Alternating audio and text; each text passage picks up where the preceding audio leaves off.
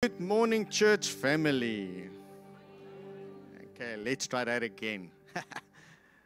Good morning, church family. Okay, maybe I must go a different language. Dumelang. Sunny Banani. Goeiemôre. See, your pastor can speak in different tongues. No, but it's awesome to be in the house this morning. I tried to look, I even said to Mom Mavis, I said I was looking at this week for I hope I'm going to pronounce it correctly. I was looking for umkele. Umkele, yeah, that one. But I thought, no, I don't want to be disrespectful to the men in this house, you know. So I thought, no, let me just stay with the normal traditional what I have here in me, and then we keep it from there. And I have Ma Roxy here with me, you know, Mom von this in her attire. So, but yeah, it's awesome to be in the house and see you with all your heritage attire. That's awesome to be here. And we're going to celebrate even afterwards our heritage. And we're going to enjoy some bonding and fellowship together. So I'm encouraging you not to rush off. I know we want to celebrate, you know, with our family, but this is also family. And so we're going to have an awesome time together after the service, some braaiing, like it was alluded to the kids. So I might go upstairs later on. There's some candy floss and some slushies and stuff. So, but we're going to have a competition even for the annual braai master. So I'm hoping to see that also later on. But we're going to go into God's Word. So I want you to open the Word of God together with me. And we're going into the scripture reading of Mark 4. The Mark's Gospel, chapter 4. And I'm going to start reading from verse 26. It will also be on the screen. But as always, I encourage you to bring your own Bibles and just go from that translation that you have also to just, you know, draw parallel from that, because your translation might have a different wording and meaning in that part of that scripture. But we're going to go into Mark 4 from verse 26, and it says, Then Jesus said, God's kingdom is like a man who plants seed in the ground. The seed begins to grow. It grows night and day. It doesn't matter whether the man is sleeping or awake. The seed still grows. He doesn't know how it happens. Without any help, the ground produces grain. First the plant grows, then the head, and then all the grain in the head. When the grain is ready, the man cuts it. This is the harvest time. As you know, we are in this time of the greater harvest and explaining about the 4 fields. And last week we unpacked the parable of the sower sowing seed on the various different grounds.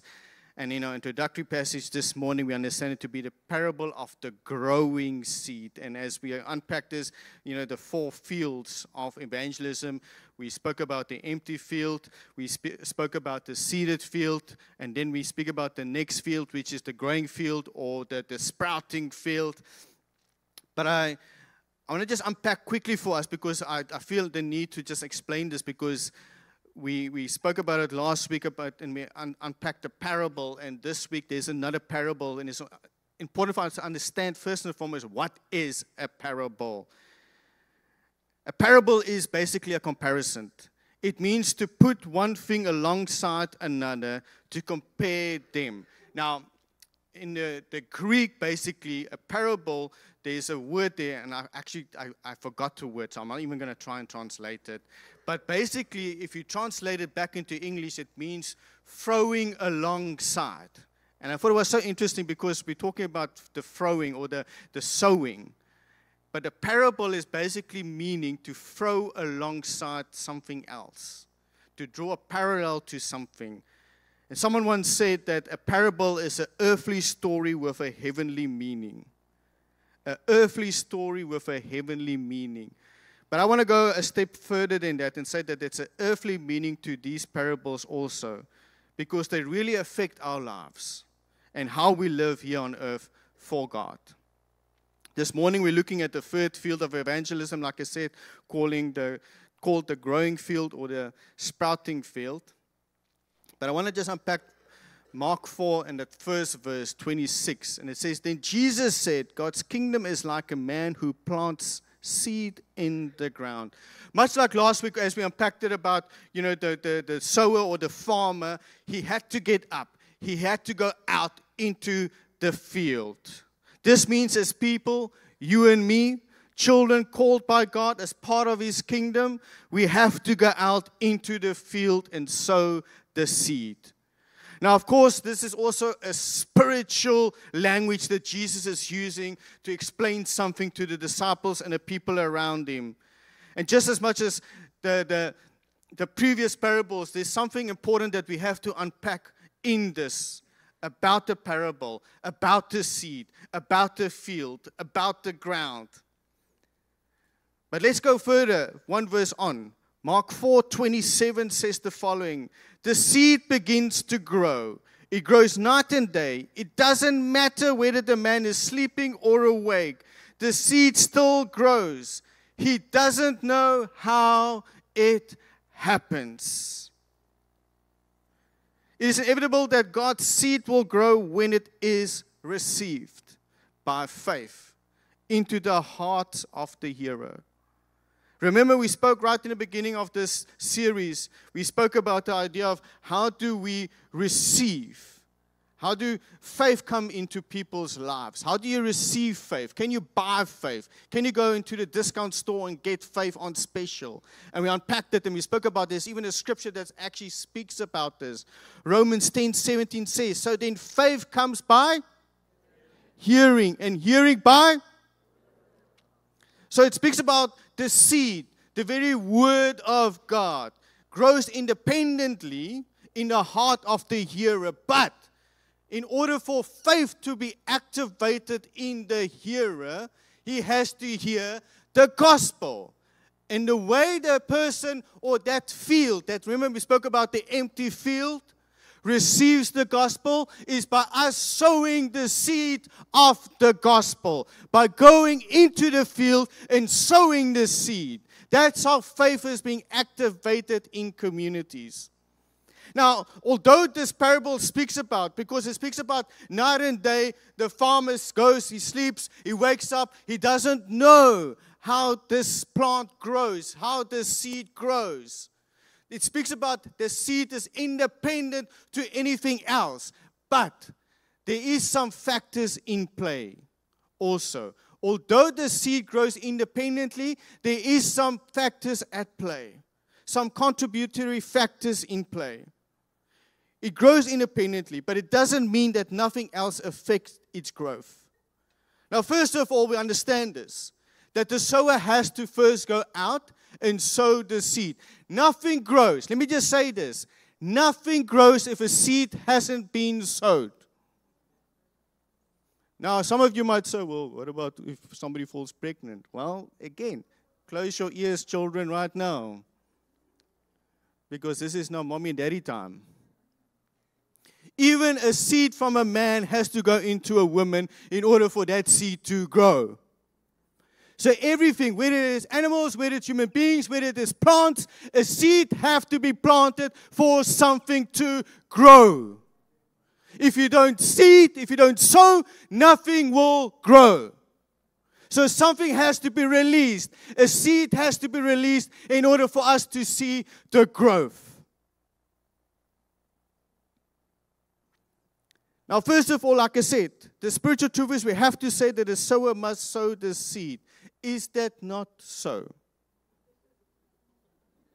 Okay, 5 of us got it. Excuse the pun. But in 1 Corinthians 3:6, Paul says, I planted, Apollos watered, but God gave the growth. Paul here is indicating that though God gave the increase and the seed's growth was independent of anything else because the life is in the seed, there was contributory factors to the seed's growth. The seed had to be planted first, and then it needed to be watered. Paul and Apollos, let me just say this, and I think Paul was almost alluding to this idea when he was speaking to the church in Corinth.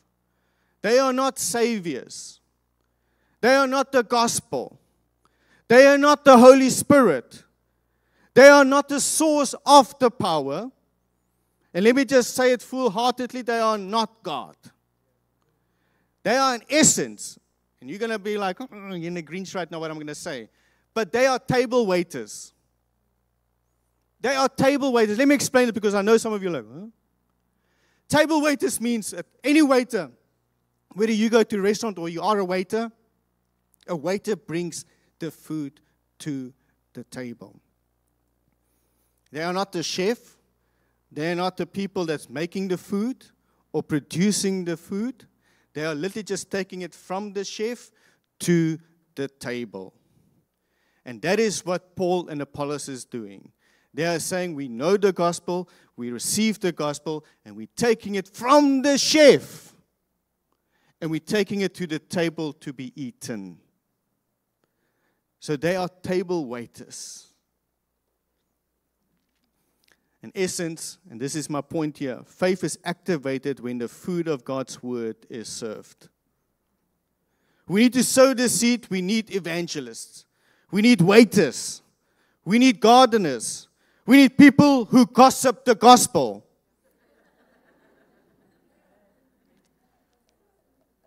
I feel I have to unpack that for a while because there was far too many amens. Like we are people who gossip, but can we just go and change that? If we want to gossip, let's gossip the gospel. It is not enough just to throw the seed out. We need to pray before and after. We need to water the word of God. Now, interesting enough, the word watered in that passage is the Greek word for potizo. See, I'm teaching you now some heritage here also, some Greek heritage. Potizo, which means to water or to irrigate. It can also be translated to imbibe, which is the context would convey the act of a field becoming soaked or saturated in water. Now, let me just draw an analogy for you, something, now tense for myself and Roxanne. We have this, I would say, we have this beautiful garden, although Roxanne ripped into that garden and pulled out plants and things that was just overgrown. But now we get to the place where now we're watering it. And now we're fighting. Yes, your pastor and his wife fights. Because now we're fighting about who's watering the garden. Because I like that hose. When you open it up like that and it goes a big spray, small spray. And you're like, I like this. In the old days when I was a latte, you had to get the hose pipe and you put your finger in there like, shh. Now you got all these fancy things now where you can just turn it around and you're like, you get the slinky thing where you pull it and it goes all nice. And now we're fighting over the hose pipe. So now every day we're like, okay, I'm watering. No, I'm watering. No, I'm watering. It's my day. And so we're fighting over who's watering the garden. Can I tell you something? We laugh about it, but that's how the passion needs to be activated in us to water in the garden of the community out there. That there's a community out there that needs the watering. And I'm not talking about physical water. I'm talking about the healing water. I'm talking about the profound water that says that I am, God in me is like a living water, a fountain that just wants to spring forth and go out. See, when you are a child of God, when you have the Holy Spirit in you, you don't need a hose pipe. Just want to say you are the hose pipe. Hashtag just saying. You are the hose pipe that is watering the community. And let me just say, maybe this is where the water comes out from. Woo-hoo. Because out of the heart, the mouth speaks. And so when we go into the community, remember what I spoke about last week, what do we speak about that community? And so, as we water the gardens, let's water the community with the love of God, the grace of God. But let's go on. Let's go one verse past and part of, or let's get to the last part of, rather start there. Let me get to the last part of Mark 4:27, which says, He doesn't know how it happens. He doesn't know how it happens. This mysterious growth of the kingdom in the heart and life of the people who hear the word is the point of this amazing and beautiful parable. It is mysterious. It's going all around us. We don't understand how communities conceive the growth. Just like this farmer, he goes to sleep at night. He wakes up in the morning and then he sees how the plant is growing. He doesn't know how it happens. It was just a seed in the ground, but now it's growing. And the same can be said when we plant the seeds in communities. And let me just say this, even in our families, even in our neighborhood, in our workplace, we don't know the seeds that we are planting today, what they will look like in future. We don't know how this works, how God operates in His kingdom. That is the beauty and the mysterious way how God works. We might not actually see the growth when we see people changing their lives. We might not actually see the process, the transformative process right in front of us. But it doesn't mean that God is not doing something in that community, in that area, in that field that you planted the seeds. Now, I had to Google this to find out for myself if this is a true story, and it is. A seed of the South American herb Achira. Now, I've got a picture here of that plant. Achira. Now, Achira Kana plant was taken from a 600-year-old necklace, an ancient Indian necklace. The seed that they took from that necklace, now get this, 600 years old necklace, they took the seed and planted the seed in the ground. In 1968, it germinated. And it grew to the height of almost 2 meters. And then eventually flowered and produced fruit. 600 years and being in a necklace. Then taking it and putting it in the ground. And now it's producing fruit. Its purpose was not to be on the necklace. Its purpose was to produce fruit. Now, here's the incredible thing that I want you to understand about this story, about this truth, about this plant that speaks into our lives. Maybe you've planted a seed. Maybe you've prayed for your child, your son and your daughter. Maybe you've prayed for a loved one, for them to receive Jesus, to get their life sorted out. Maybe you've prayed for people in your workplace. Maybe you've prayed for your neighborhood. And you like me. I know. And we're going to touch on that just now. You're impatient because you pray today and tomorrow you want to see a change. But unfortunately, it doesn't work that way. I just want to say that. Because sometimes we're not going to actually see the growth straight away. That's why it says the farmer doesn't know. He goes to sleep at night and he wakes up the next morning. And believe me, it doesn't say that, but I can read between the lines. If that farmer was Kali, can I tell you, I'd be like awake at 5 in the morning and I'll be going to the field. Like. And then the next day I'll go back. And then I'll try to tell myself, I can see something moving. Even if nothing is moving, I can tell myself something is moving. The ground doesn't look the same anymore. And even if there's like a little thing sticking out, I'm like, woo! Something is coming out. I'll be celebrating. I'll be telling my neighbor, check, something is happening. And my neighbor like, where?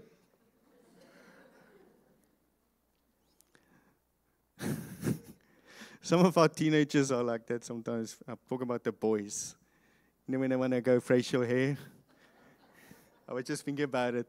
And they're like, look at my beard. I'm like, huh? Now I need to shave that. What? Where? Some of us behave, we are like that sometimes. But it's the excitement of the fact that when you do see something happening. And I think that's the excitement that created in that farmer, in that sower. He didn't see what was happening underground. But the moment it broke through the soil, he saw life coming through. And maybe sometimes, and I pray it doesn't happen, but maybe it does sometimes happen, that it will take 600 years for something to happen. Maybe it will take you a week. Maybe it will take a month. Maybe a year for your family to receive Jesus. But don't give up. Can I tell you something about this farmer, this sower? In the first week, when he didn't see anything happening, he didn't go up and uproot the soil and say, well, nothing is growing here. I'm just going to become a carpenter right now. I fail as a farmer, so I'm just going to be a carpenter right now. He didn't. He went back the next day, watered the garden, and went back to bed. Woke up the next day, watered the garden, didn't see any movement, but he didn't give up. And I want to challenge each and every one of us, whether you're a parent, whether you're a family member, whether you're a colleague at work, whether you're a child at school, whether you're somebody in your community, whether you've been praying for months, maybe even years, do not give up. Do not give up. Continue waking up in the next morning, continue watering that field, saturating it with prayer. Because you don't know how that might change the community by you not giving up on that field. Now I want to leave you with a few things. And to make it easy, we work on the 3 P's. Firstly, perspective. As workers, farmers, sowers in the field, we need to have perspective. We need to understand it's not about us. It's not about me, and it's not about you. It's all about God. It's about the seed. That's where the life is. Life is not in you. The life is in the seed that you are planting, that you are sowing. 1 Corinthians, let's go back to 1 Corinthians 3, but let's go one verse further than 6. 1 Corinthians 3 verse 7. And it says, it's not important who does the planting or who does the watering. What's important is that God makes the seed grow. I said to Roxanne when I was preparing this week for this message, and I went through different translations, and do yourself a favor and go do some homework in this specific passage. 1 Corinthians 3:7, it actually says, and I didn't want to be that harsh to us here, but it says, you are nothing. That basically says, you are nothing. Compared to God, you are nothing. You might think that you are something, but if God comes into the equation, you become less, He increase. Many of us, we look at this and we're like, oh, look at me. I planted seeds. Look at my ministry. And that's not about what it's all about. We need perspective. It's not about us or the ministry we run. How well you can speak in tongues. How many people fall on the floor when you pray for them? Yes, you have something to do. But it's not about what we do. It's about what God does. And then the second thing we need to understand, and that's the second P, is the one that we sometimes really battle with, is patience. We hate that word. Mark 4:27 says this. The seed begins to grow. It grows night and day. It doesn't matter whether the man is sleeping or awake. The seed still grows. He doesn't know how it happens. Now just hold your finger on that passage. Just hold your finger there. Then turn with me to Ecclesiastes 3, verse 1 and 2. Because it says, and I'm trying to draw a parallel with this. I'm doing my own parable. For everything there is a season. A time for every activity under heaven. A time to be born and a time to die. A time to plant and a time to harvest. That means there's seasons even in harvest time. There's seasons in reaping. There's seasons in sowing. And dare I even say, there will be seasons of waiting. And we don't like that season so much. We like it when we are reaping. We like it when we are sowing. But we don't like the waiting season. Because for us, waiting means there's no activity. But just because you cannot see with your natural eyes the activity that is happening underground in the good soil doesn't mean God is not moving, that the Spirit is not active. You just need to wait, rest upon Him, and know that He's doing something good.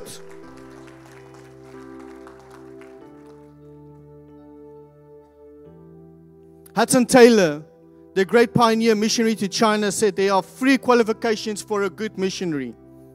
Can I tell you those 3 qualifications? Okay, number 1, to be a good missionary, you need patience. Number 2, another qualification to be a good missionary, patience.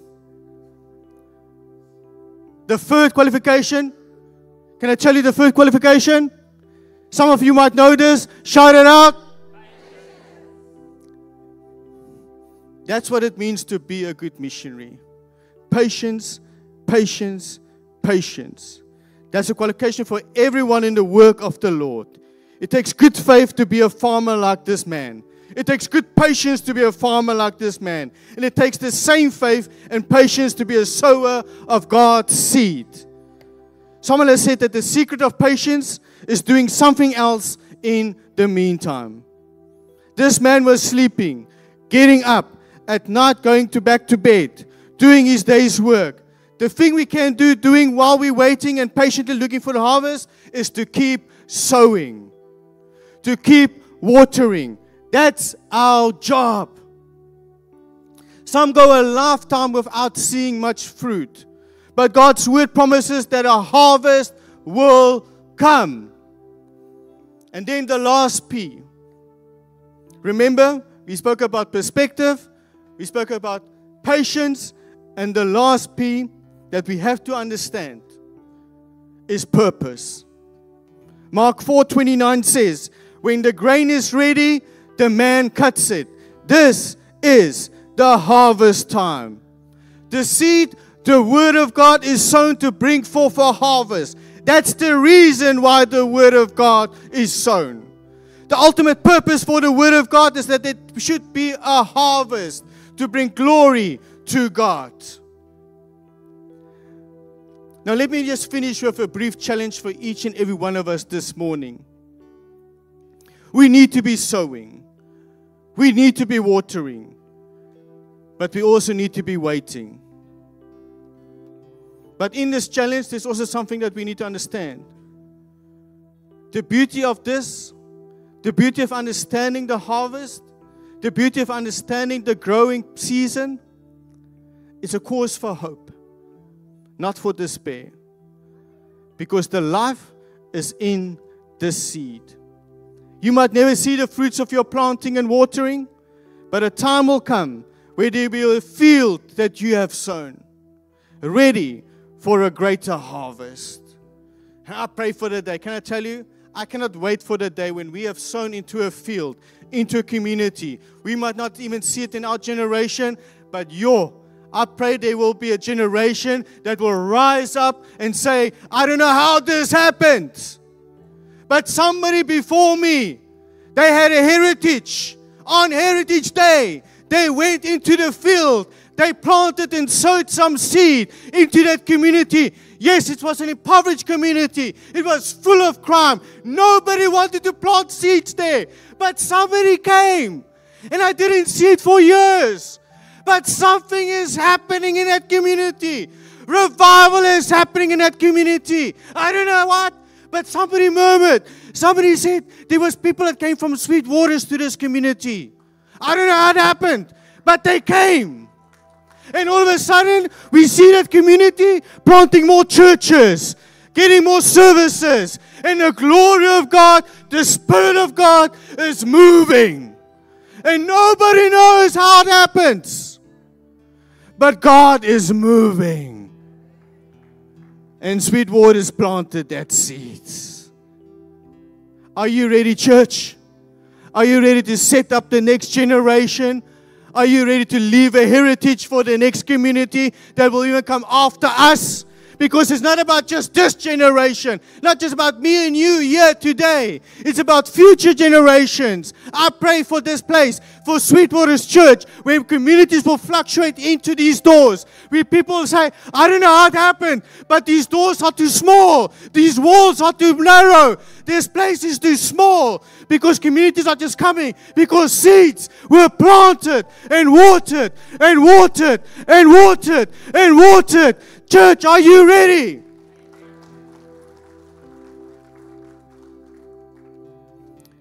Can I ask you to stand this time?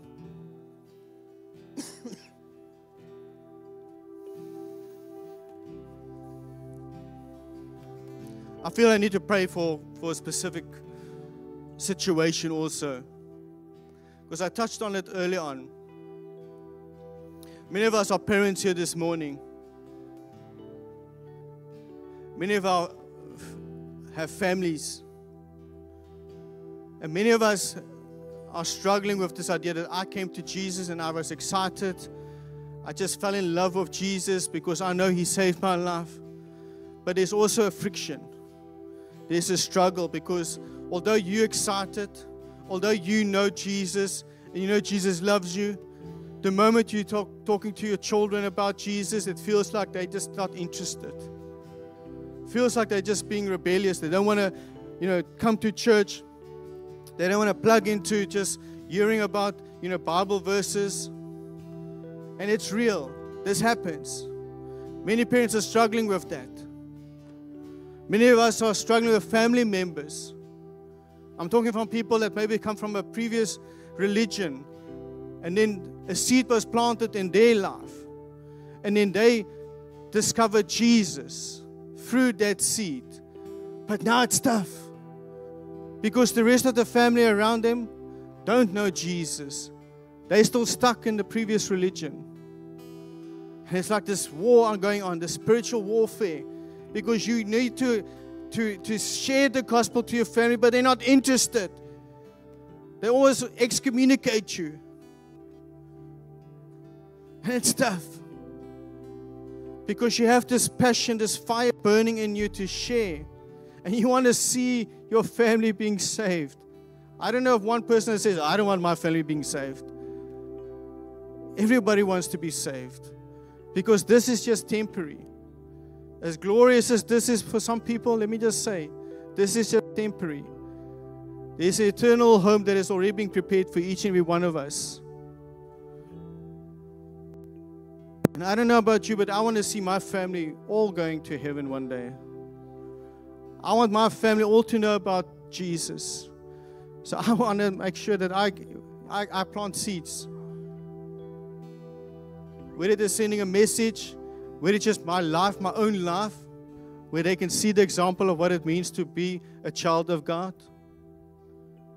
Parents, I just want to touch there. Parents, sow the seed of just who you are in God. Don't force it. Your character and your nature of who you are as a child of God start to activate something in your children.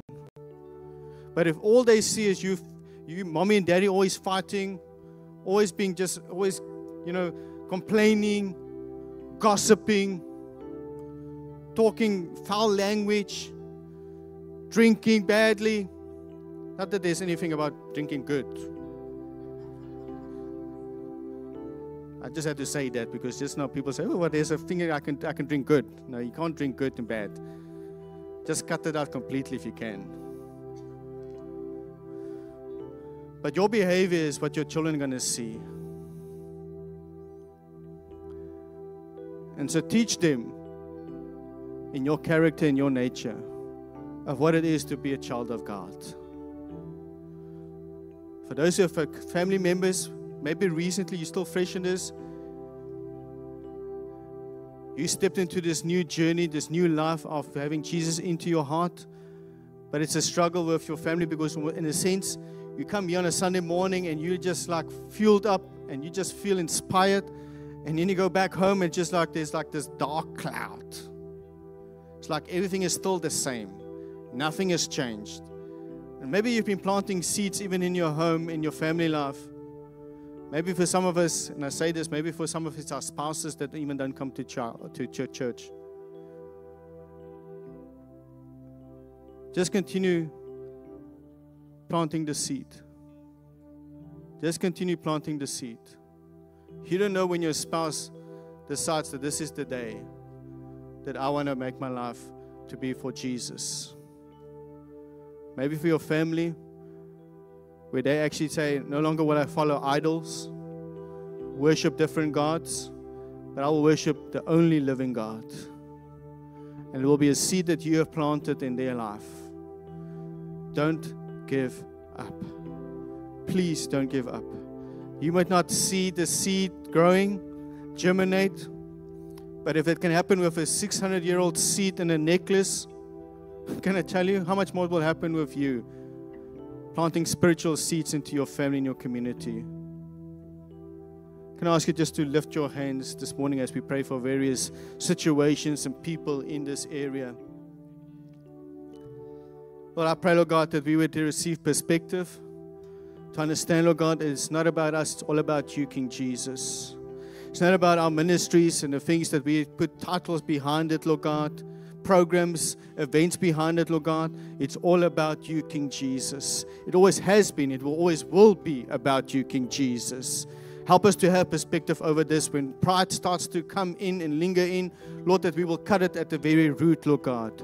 To know, Lord God, that it's not about us. Yes, you will use us, Lord. Let us be table waiters, Lord God, to serve the food, Lord God, to the community, Lord, out large, Lord. But, Lord, also stir within us to have patience, Lord. To have perseverance and patience, Lord God. To know there's going to be times where we are planting, Lord God.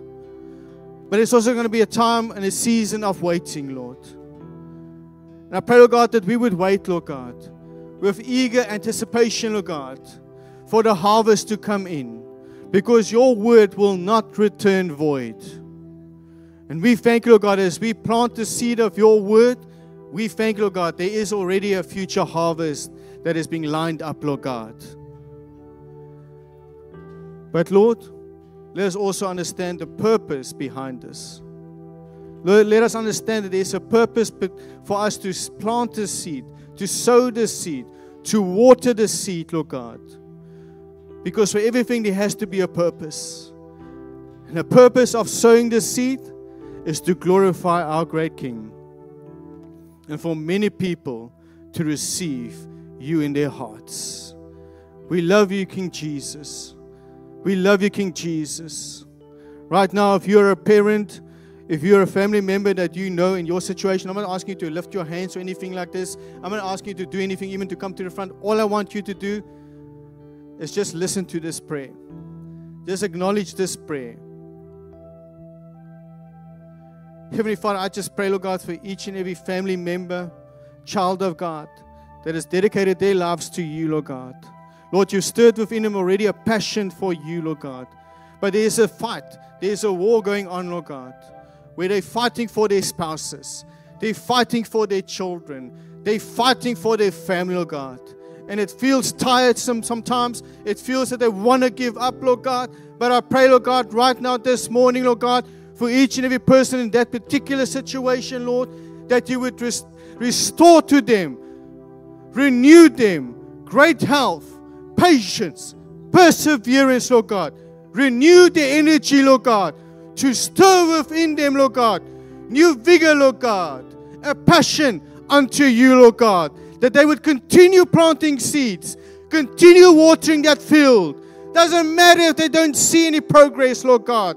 They will never give up. And I pray this morning, Lord God, for those who are already at the brink of giving up, Lord, that this word, even this morning, will be found in good soil. That they will just receive the nurturing and the care, the supplements of your goodness into their lives. We worship you. We adore you, King of Kings and Lord of Lords. Amen and amen.